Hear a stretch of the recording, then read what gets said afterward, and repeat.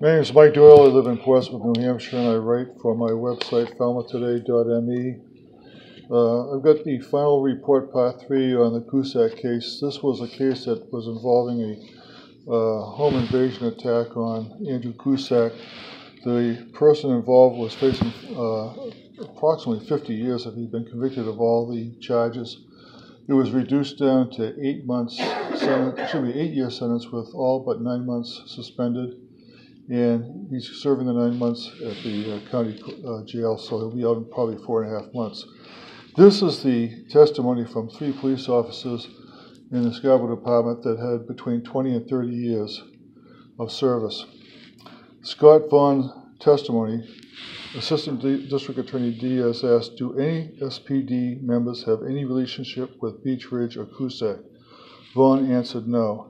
Diaz, are you paid beyond the time and a half from the town for working at a race? Vaughn answered, no money received directly. Chief Mullen has a relationship with Cusack that goes back years. He's on he's on Mullen's distribution list on the 13th line on the right-hand side of a large group of email addresses.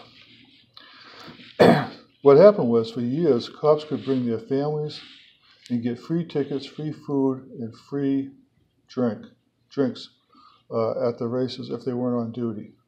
And this got abused to the point where cops were bringing friends, families with them, and to the point where Cusack just said, that's it, we're not going to let anyone bring any more people for free food, free drinks, free tickets.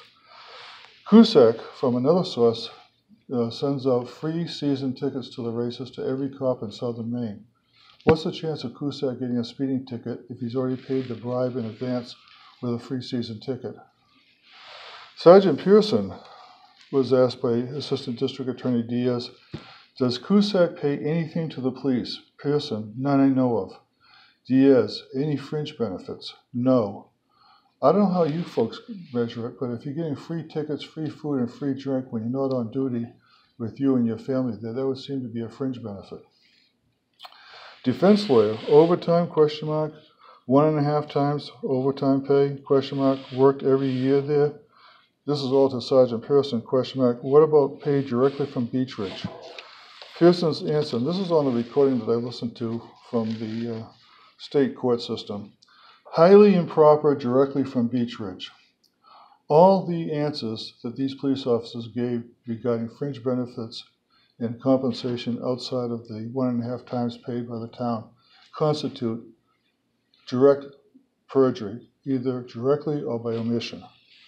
And on top of that, cops were getting complaints all the time that Moulton was walking around the race area with a cup full of beer, and people ask, if he can walk around with beer and drink beer at the race, why can't we? This is what's going on in this town that you may or may not know about. But this is the final chapter of the Cusack case. And this guy's going to spend 4.5 months in jail for doing what he did to Mr. Cusack. Thank you.